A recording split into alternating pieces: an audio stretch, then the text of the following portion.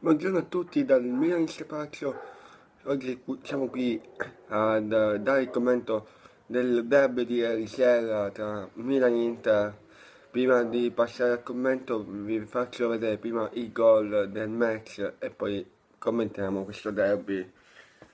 Ecco qui il primo gol di Suso che ha aperto la partita sull'1-0. Un bellissimo tiro e giro, eccolo qui, bel gol.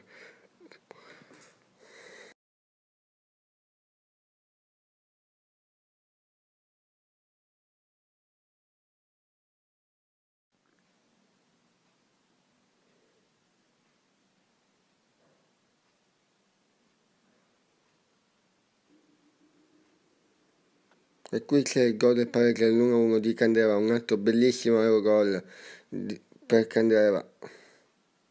Dopo quello di Suso arriva questo bellissimo gol di Candreva.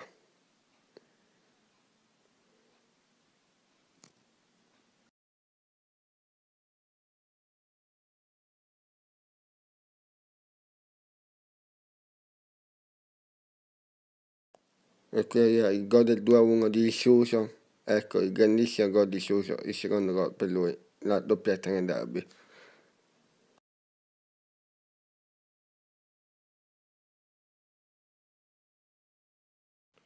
E qui arriva il pareggio nei secondi finali del derby, il gol di Perisic e qua finisce 2-2 il derby.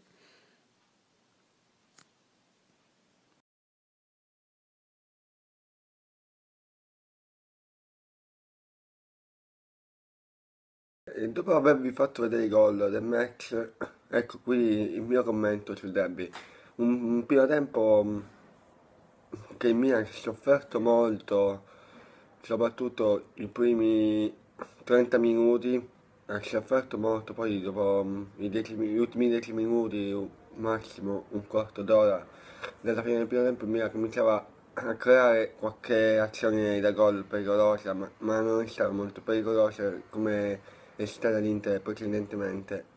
Poi verso il 44esimo, 43esimo il Milan su un ripartenza con un lancio di Donnarumma trova l'azione che porta al gol dell'1-0, gol realizzato da Suso, un bellissimo gol per me.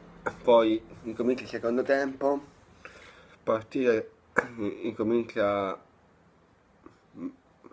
equilibrata, anche se Milan è un pochino più pericolosa rispetto al primo tempo. Durante il secondo tempo, nel mezzo del secondo tempo, il Milan riesce a trovare, anzi prima il pareggio dell'Inter con Candreva, un bellissimo Eurogol, pure di Candreva. Poi il Milan non si fa prendere dal panico del pareggio dell'Inter e cerca di essere più pericoloso. Infatti poi trova un altro gol chiuso, il gol del 2-1.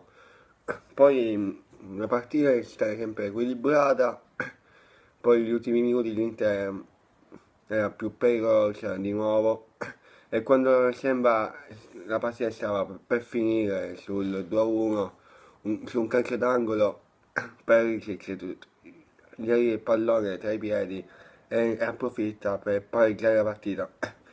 Mancavano se no 10 secondi, poi il Milan riesce a trovare un'altra occasione, se non sbaglio, con Pasalic, che tira e la palla va su fuori. Il derby finisce qui, finisce 2-2.